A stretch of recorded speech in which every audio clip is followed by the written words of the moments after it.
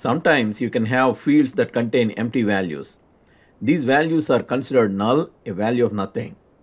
You may need to fill in blank fields with some logical values that indicate a missing value.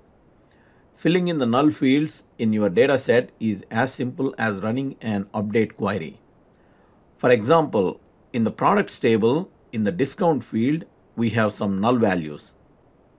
On the Create tab in the Queries group, click on Query Design, add the table Products, add the field Discount, click on Update in the Query Type group.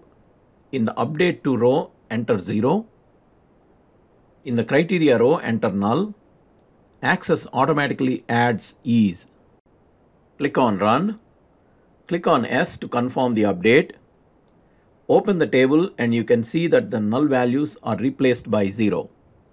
Note that there are two kinds of blank values, null and empty string. When filling in the blank values of a text field, include the empty string as a criteria in your update query to ensure that you don't miss any fields. For example, description has null and empty values. In the query designer, add the field description. In the update to, enter NA. In the criteria row, enter null. Run the query. Click on S to confirm the update. Only null values are updated. To update the empty values also, enter empty string or null. Run the query. Now empty values are also replaced by NA.